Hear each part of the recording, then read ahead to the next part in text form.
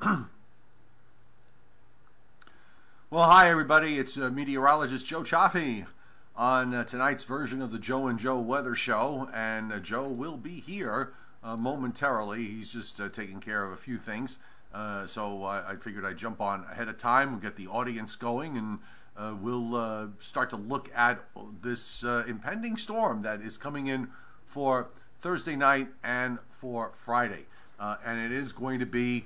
It's going to have impact. So if you are traveling, a lot of folks are, going to airports. You're going to be going to one place or another. But I just want to specifically point out the state of Florida, because we do have an enhanced risk of severe weather for Central and South Florida for Thursday. And this will be for later Thursday into Thursday night.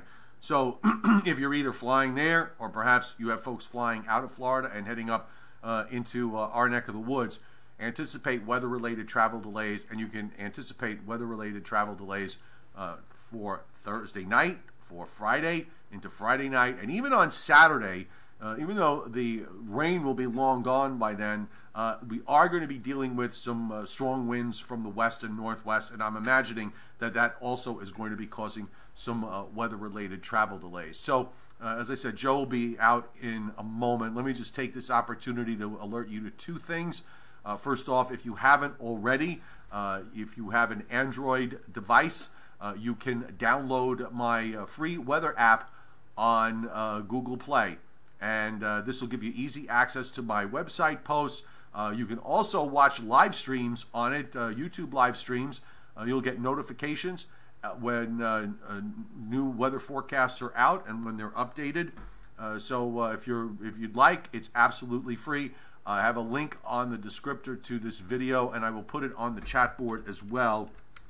I would just ask that if you do download it and you do like it, consider adding my subscription platform. So this goes a long way. It's $2 a month, and it helps support me. It helps support me with the app and keeping it updated and adding new things. We're doing an update right now. We're working on it technically, and hopefully we'll have that done in the next couple of weeks. So I just want to bring that out to you. If you have an iPhone, you're going to have to wait a little while longer. Still trying to resolve some technical issues with our buddies at Apple. But hopefully we will have that happening in short order. So Mr. Rayo has now joined us. Is he done, or do you have one more to do? Oh, he's not done yet. All right. We had a technical problem. You had a glitch. So I have to just unglitch this. All right. So while he's unglitching, I have my own glitch here, because it figures tonight I can't see your comments. So I'm going to try and read them. All right, Bill Furberger. Oh, hey, I hope I'm saying that right. Southern New England snow, is it ever coming? Be patient, okay? Be patient. This is not unusual for December, by the way. We've had many Decembers where we've gotten little or no snow. And right now it looks as if this may be another one, but that doesn't necessarily mean that the rest of the winter is going to be one that doesn't feature a lot of snow. The two don't always go together. I would remind you that it was December of 2014 that had hardly any snow, and in fact the first inch of snow in this area did not fall until I think it was about January 4th or 5th. Okay. Then came the famous half, and then the bottom fell out after that as we moved through the second half. So just bear that in mind. It doesn't necessarily follow that what you're seeing now is what you're going to see in a few weeks. And in fact, we are seeing things going on in the high layers of the atmosphere that would suggest that we are going to get into a very interesting wintertime pattern before too long. So just, again, you got to be patient with this sort of stuff. I'm just trying to understand why I can't see the comments today. It figures. I'm trying to read them through. They're all grayed out for some reason. Let me try one more thing. Let's see if we can do it this way.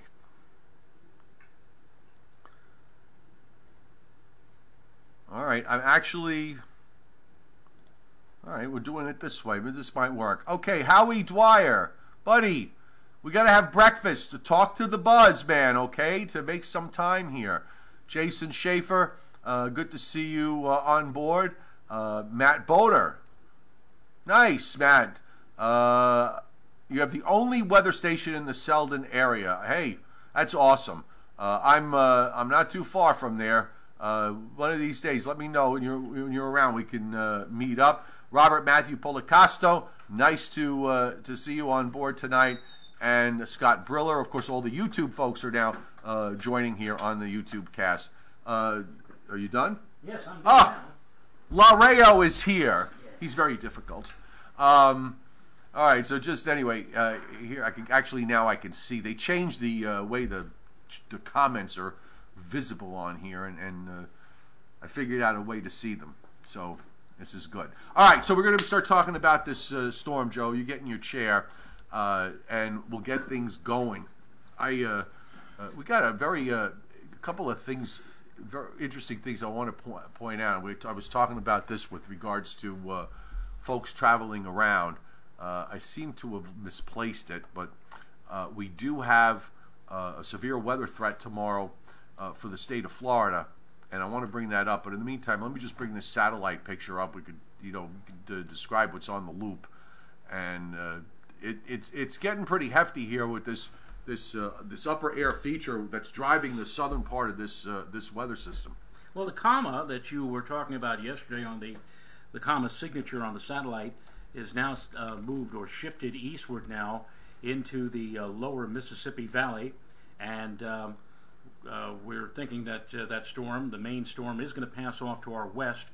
First raindrops, at least in much of the tri-state area, probably sometime in the late afternoon, or I've been saying at least for the lower Hudson Valley, maybe a few renegade rain showers popping up as early as 2 o'clock tomorrow afternoon. By 5 o'clock, it's pretty well a done deal, I think. Just about everybody will be seeing some sort of rain, and then it really begins to rev up tomorrow night. I was looking at one model, I think it was the GFS, that was suggesting that between 1 o'clock in the morning and 7 o'clock in the morning on Saturday, this is the 12Z run, that some parts of our area could have as much as 2 inches of rain. Oh, it wouldn't be a shocker, and I think it's probably going to come with some strong winds along the Jersey coast and the south shore of Long Island. I think we could see some gusts of 50 miles an hour, maybe even a bit more than that, with that peak time frame. And then it looks like it might get a little more showery as we go through the day. But before we go to that, let me bring up.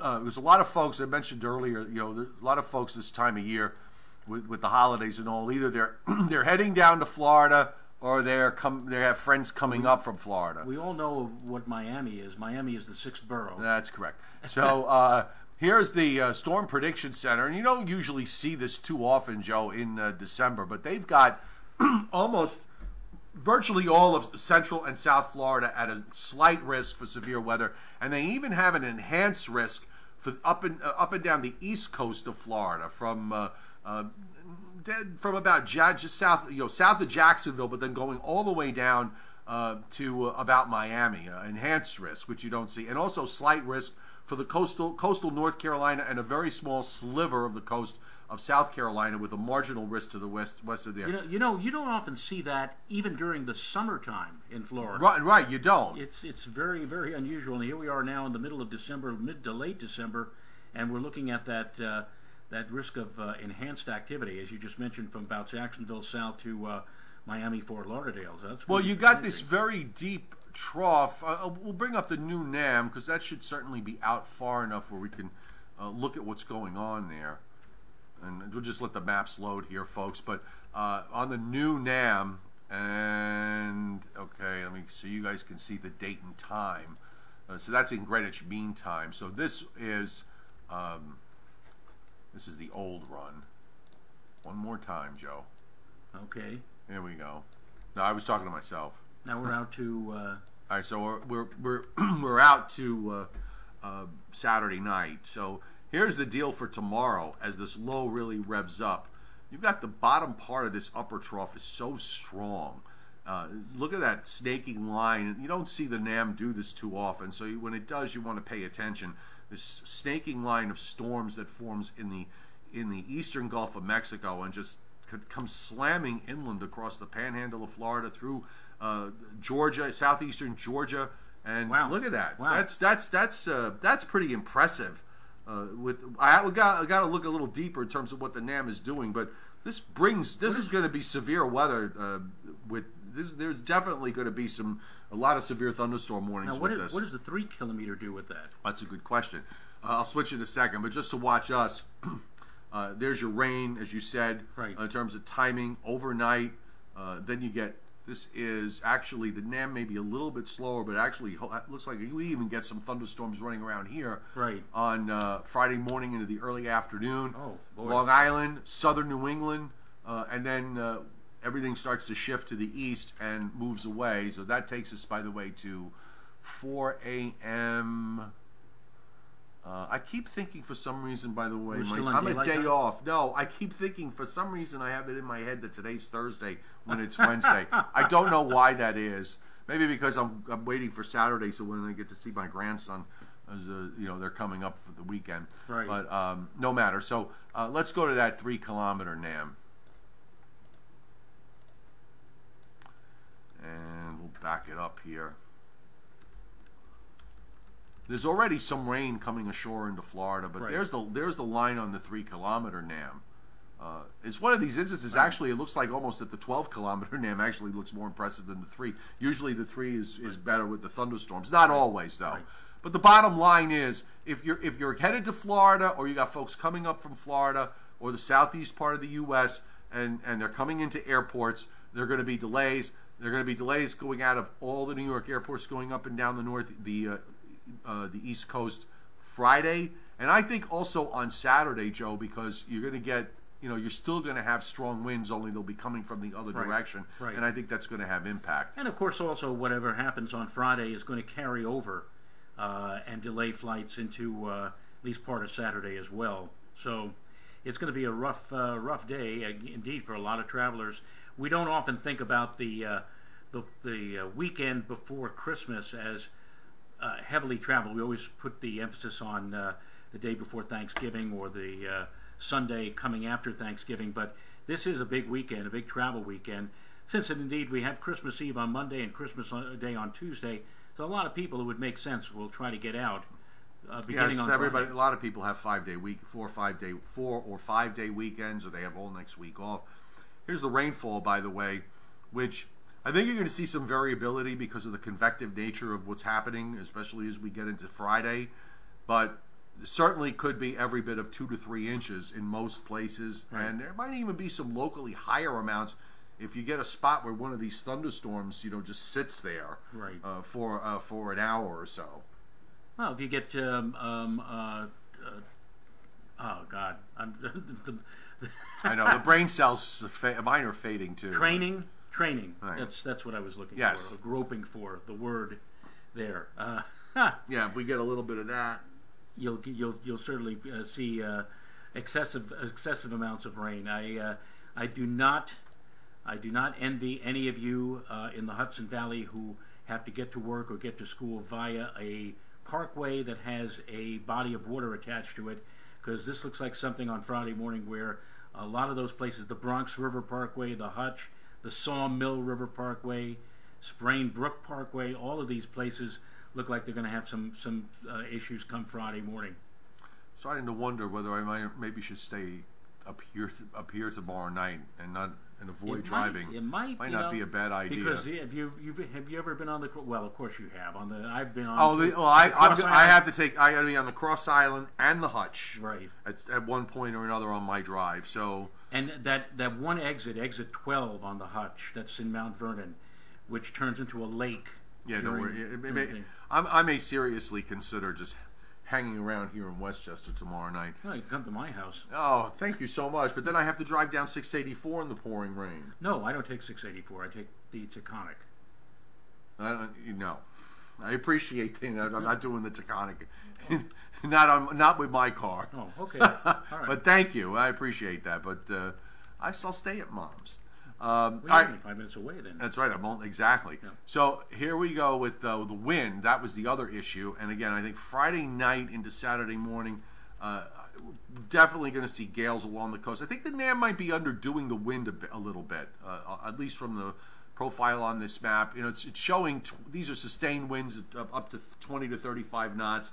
I suppose that there will be gales, but I think there could be some gusts up to 40 or 50 miles an hour along the immediate coast of both Long Island and New Jersey, and it may come with some coastal flooding. I think, and also for our viewers who are land lovers or are further inland, I think a lot of the heavy winds will be mainly confined to the coast.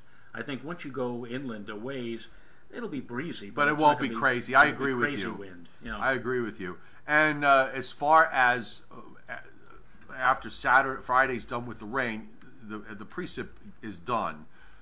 There's some lake effect stuff that goes on way up in western PA and southwest New York. But the gradient is still pretty tight Saturday morning and into the afternoon with the low to the northeast and a high that's just kind of nosing its way into South Dakota. I mean, the gradient will be tight enough that there probably will be some gusty winds on the backside of this until we see some genuine improvement. So what's the upper wind flow look like on? Now this is the 12 kilometer again. Yes. So here's look how deep this trough is, Joe. Yeah. It's phased together. The southern part of that trough is just very impressive, and you've got this. When we talk about the tilt of the trough, this is negative at this tilt. point is neutral going negative. But when it's like this, the flow east of it is pretty much straight south, right? And the flow on the west side is almost pretty much straight north. And you get this is why you're getting these big thunderstorms that are going to be that cold pool aloft goes all the way down into the Gulf of Mexico. You don't see that too often. Yeah. And then, like you said, it goes negative. It goes northwest to southeast. See now right there, right. What is this now? This is 1 o'clock Saturday afternoon. Okay, so that's going to be the time when both the surface winds and the upper level winds are going to teleconnect and match. And that's when, in the afternoon hours, you may find the temperatures going down rather precipitously. So it may still feel rather mild first part of the day on Saturday, but then down go the temperatures as the winds, both aloft and also at the surface, match up later in the day on Saturday. And by the way, speaking of temperatures, let's bring up the temperatures on the NAM, which I can't see that well, but it definitely gets, it's going to get to 60. It's going to get into the 60s, assuming that we don't have some crazy thing happen where the only way I see it not getting there is if we hold an easterly component to that wind for a longer period of time. If it's more south-southeast, then I think we're probably going to hit a wall somewhere around 60. Right. But if the wind is south or south-southwest, certainly if it's south, you got to get away from the ocean and away from Long Island. But if you start to get to more of a south-southwest wind during Friday, you're definitely going to see temperatures in the 60s and maybe even well up into the 60s if you catch a bit of a break. You're going to see temperatures tomorrow afternoon in the mid-40s, and then they're just going to go shooting upward tomorrow night. In fact, I pointed out on my I pointed out on my 7-day graphic, my 3-day and my 7-day graphic. I told everybody, look at Friday. My Thursday outlook had a high of 46, and tomorrow night I had like 54. I said, do you notice something? I said, the temperatures tomorrow night are going to be higher than what we're going to have tomorrow afternoon, and 61 on Friday. We can see we can see how the NAM does that if you follow, the colors here. You go from the darker green to the yellows, where it's temperatures in the 60s. But this is at 7 o'clock tomorrow night, where they're showing a number of 37 at Poughkeepsie. That I think might be a little bit low, but you're right. They rise all night until we get to Friday morning at 7 a.m. and it's 55 there is what the NAM is spitting out. So it certainly, this is warm tropical air that is coming up the coast. Right. And then, as you said, after about 1 o'clock in the afternoon, when the upper trough comes through and those winds line up, you start to get into the colder air, and that colder air is showing 20s back through Pennsylvania and through upstate New York, and we're going to get that cold air feeding in for the rest of the weekend and into next week. And now the question is for all of the traditionalists out there who are hoping for either a white Christmas Eve or a white Christmas Day. We've been going back and forth on this, saying yes, no, maybe. Yesterday it looked like the door was almost completely shut, just a little bit of a crack, but now the European, which has been the most consistent, is even more suggestive that we might have a little of the white stuff. Well, let me ask you, I didn't get a chance, I only had a chance to do a brief look at today's ensembles, and I heard you when you said you were taking a look at them. When I did my brief look, I could not find anything from even the European ensembles, from what little I get to see of those that are available publicly. I'm just wondering, that operational model just seems to be standing on its own. And for those of you who haven't seen my earlier posts, as I wrote up all about it, it basically has a system coming out of the middle Mississippi Valley, a little shortwave trough with a little bit of a low that moves along, and it winds up producing a stripe of 1 to 3, 2 to 4 inch snows for much of New Jersey to southern New England, the Hudson Valley, cross back through Pennsylvania, and then as you go back through Pennsylvania and toward Ohio and Illinois, Indiana, it's producing some 5, 6, 7, 8 inch amounts there. But it's the only model that's even remotely doing this. And the problem, Joe, I think, is that you always look, the old saying, the trend is your friend. Right. There hasn't been a trend as far as the European. First, the European was putting more of an emphasis on maybe a late Sunday night, Monday morning event. Then it backed away on that. Then it started putting more of an emphasis on Monday night, Tuesday. Now it's Tuesday night, Wednesday, or late Tuesday into also Wednesday. Positional-wise, they've had it to the south, and they brought it up north, and they brought it up west, or whatever. It's been trying to make something out of something, but as you pointed out, and indeed the ensembles don't really show all that much. It's the operational part of the European, and it's the only model really that's showing anything or screaming out, hey, watch out for Monday, Tuesday, or Wednesday for some snow. So it's still kind of a little bit of a mystery here. Yeah, and you know what? The GF, if you want to talk about the trend being your friend in consistency, at least the GFS, that model, and the parallel GFS both have been consistently showing nothing. I did look at the Canadian today, which I probably should not have done, because as far as the longer range goes for later next week, it has a completely different view, while the European and the GFS have it getting warming up again to some degree later next week ahead of the next weather system. The Canadian has actually the exact opposite, because there's a cold front coming through here on Wednesday and has a high coming down out of Canada for the end of next week. I don't know what's, the only thing I'm wondering is, we talked about last night this big stratospheric warming event that's going to be going on. And we noticed last year during long stretches where we had the atmosphere kind of stretched to extremes, that when that starts to happen, models start to get a little quirky. Antsy. Yeah, they just they just start doing things and being very volatile. I mean, they do change from run to run, but during that, there were a number of times, long stretches last year, where we saw almost these radical changes back and forth. And I'm just wondering whether some of these models are kind of sniffing out that there's going to be some sort of major atmospheric upheaval later next week and going into the new year, and are starting to have a tough time figuring things out. Right. Just a guess on my part. The models have their own way, and of course there's also more members on the European. They have 51 members that go into the ensemble. Meanwhile, the Canadian and the GFS have only, 21 or 22. That may have a say. And then again, it'll be even more fun as we move into the weekend and we get within range for the NAM to start throwing its 2 cents in and seeing what it does with this potential for Monday through Wednesday of next week. Ryan Hestava asked me, with how the coastal flooding for Friday on the south shore of Long Island. Well, you got this full moon on Saturday, so our tides are going to be rising into that full moon cycle. The south wind is a little bit of a concern because we're going to start to see that wind from the south beginning tomorrow morning. It's not going to really pick up until tomorrow night into Friday morning, but that water is going to do a little bit of piling there. So I wonder if there, will probably, I would think we should see at least some minor to possibly some pockets of moderate coastal flooding. I'm going to look at this a little closer tomorrow, but that would be an early guess on my part. Freeport and places like Lindenhurst, South yeah, Shore area, a lot of these places now flood. Since Sandy. I mean, if you live in those areas, you're used to it. You're used to it, so you know. So I would just prep if you're down there on the South Shore. Frank La Salandra asking about Killington, Vermont, holding on with all of this. This is going to be rain all the way up, right, even past Caribou, right, and into New Brunswick. Right. This is there's no cold air anywhere. Cold air, the Pacific has kind of flooded the United States and southern Canada with relatively mild air, and that's where we're going to be with this entire storm system.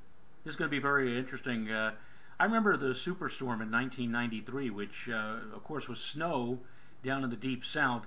But I also remember that ahead of the storm system, there was a lot of severe thunderstorm activity in parts of the southeast, like Florida. Mm-hmm. And so this kind of reminds me what's coming their way tomorrow with this skinny, with the deep trough like that, and the deep trough. Yeah, I mean, what you're missing with it is the Arctic connection. Right. You don't have a polar jet from Canada that's connecting with this, and as a result, there's no snow anyway. That was one of kind of a remarkable thing given the time of year, and it does happen from time to time. It's not that unusual, but just that we're talking about weather-related travel delays for the weekend going into Christmas, and none of the issues involved are with frozen or freezing precipitation. Correct. And we're talking about springtime phenomena: rain, wind, thunderstorms, and everything that goes with that. And I've often said, Joe, and it's just the nature of the beast, at least in the lower Hudson Valley, and especially if you live in Westchester County, I've often said that I think that it is worse during flooding events as opposed to snow or ice for Westchester, because, again, at least during a snow event or an ice event, you can just wait a few hours, let the guys do their thing with their plows, plow away the snow or get rid of the ice or whatever, and you can resume. But with flooding, especially intense flooding, you can't do that with flooding. You're literally shutting down roadways, parkways, for hours upon end, and this is something that I think we may be facing in parts of our area, parts of the Hudson Valley, early on Friday morning. It's going to be a real mess. All right, so I think we might have a little bit more of the NAM out, or almost the whole thing. So let's see what it tells us. We do have, so at least maybe we can get an early clue, or any kind of clue for that matter, just for Sunday and beyond. Now we only go out to Sunday morning, so we do see, back in the. That's a pretty nasty looking shortwave coming through Illinois. Well, and this is Sunday, so right. This is not even what the European was dealing with. Has something looking like this, but it has it for Tuesday. Right. So this is Sunday. So this is the system that's running out ahead. So let's see, because now the GFS and the parallel GFS late this afternoon did bring a sliver of precip here Sunday night or sometime on Monday. Right. I forgot what the timing was. Well, I mean, you are starting to you do have a bit of a surface low there. Oh, hold on, I'm trying to see. Why is it not running? How far out? You're 84, Joe. That's no. I was trying to run it backwards. Okay. Okay. All right, so there's our storm. So we've got some kind of low here dropping down out of central Canada near Lake Winnipeg. Looks like it's moving more east than anything else. So maybe that. But the models were also saying that while it was semi put together over the Midwest as they came east, it was that the flow would flatten out. We'll flatten it out. Now, there's two systems here. So you've got this system coming into the western lakes, and then there's another system coming into the Pacific Northwest. So I'm guessing that that's what maybe the European is keying on a piece of this for Tuesday, because, I mean, if this is Sunday, this is Sunday morning. Right. This is going to be long gone, before, right.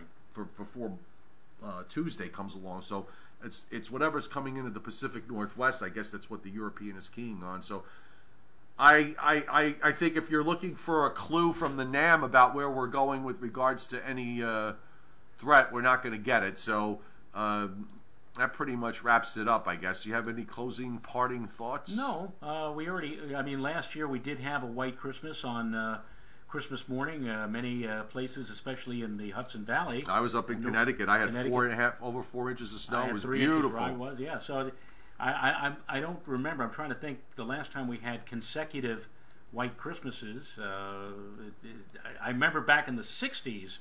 Believe it or not, I think 7 out of 10 Christmases had either snow coming down or already had snow on the ground. So it certainly is possible and doable, and maybe we should open the door at least a little bit, a crack again for the traditionalists for maybe that Monday through Wednesday time frame of getting a little bit of snow. We'll see how it all pans out. All right, and you and I are both be here tomorrow, setting the table for tomorrow night's wind and rain. And I think I may stay up here. It just might make my life a little bit easier.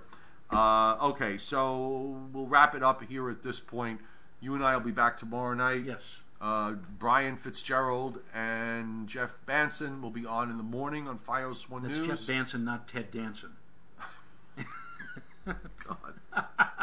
How did you even make that connection? I don't know. But wouldn't it be funny if we had Ted Danson here instead of Jeff for one day? All right. His hair is as white as yours is. Yeah, I know. All right, so then who's next? He's got a lot more money than I do. Oh, that's true. Okay, so who's next on the agenda after? Addison Green. Okay. And Brittany Borer.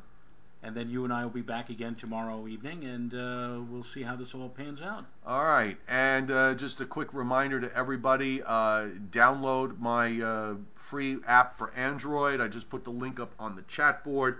And if you like it, you can consider hooking it up with my Patreon platform. It's $2 a month, and it actually goes to support the app because I got to put it together and do all the things and maintain it. And we've got an iPhone version coming out as well. So as soon as I get the okay from Apple and I get a link from the App Store, I will let you know. Have a great evening, everybody. Joe and I at the top of the hour. He's Hudson Valley. I'm Long Island, New Jersey. We're FiOS 1 News, and we'll see you tomorrow. See you tomorrow.